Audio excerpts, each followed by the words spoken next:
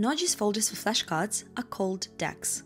They assist you in organizing and studying cards based on specific topics. You can create your own decks by clicking this button. Once you've made one, you can start filling it with new cards.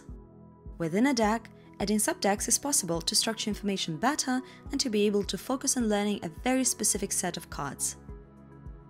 If you want to learn all of the flashcards across the subdecks, you can click on the master deck. You can change the deck order like this, but you can't edit the subdeck order.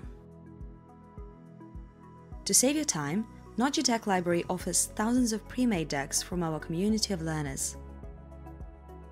You can also contribute by publishing your decks in our library.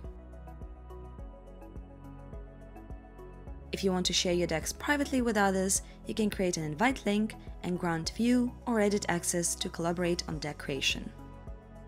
Get to know Noji better through the short video explainers. To create is to remember. To remember is to learn with Noji.